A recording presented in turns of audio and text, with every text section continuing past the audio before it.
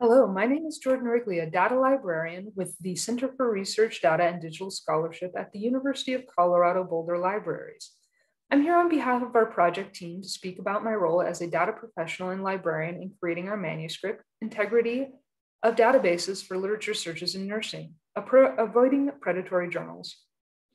Librarians and information professionals are valuable collaborators in database research where intimate understandings of the behind-the-scenes aspects of digital systems and human information interaction are needed. This may include approaches such as bibliometrics, those that use metadata, meta-analyses, text mining, and content analysis, amongst others. Librarians are also experts in understanding information-seeking behaviors and often facilitate research literacies in the classroom, including efficient literature searching and evaluation of the found literature. This project combines several of these aspects in the context of nursing publications. The goal of this project was to identify to what extent articles originating from potentially predatory and low quality journals were penetrating databases commonly searched by nursing scholars and students.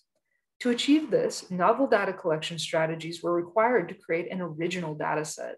This included the use of unique searching syntax across multiple databases and triangulation of collected metadata within the data set with authoritative sources to confirm the validity of the collected data.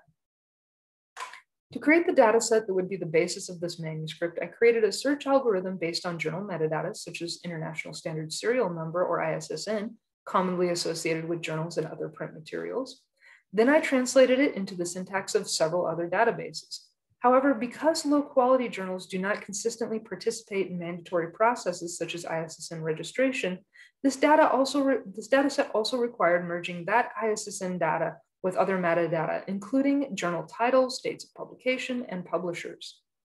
Automated digital processes and databases are also imperfect, sometimes not allowing for a full search or effective data extraction.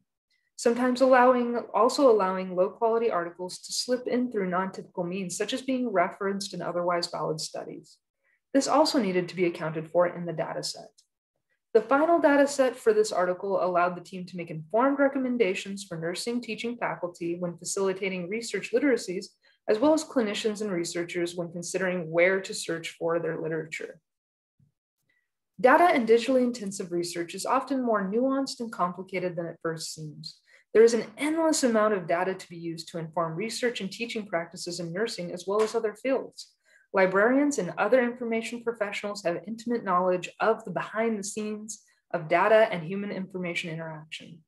Please consider engaging a librarian or information professional as a collaborator in a research project to identify the potential unexplored areas of data-based research in your field. Thank you for watching or listening to this video, and to learn more about our team's findings based on this data set, have a read of our manuscript, Integrity of Databases for Literature Searches in Nursing, Avoiding Predatory Journals in Advances in Nursing Science.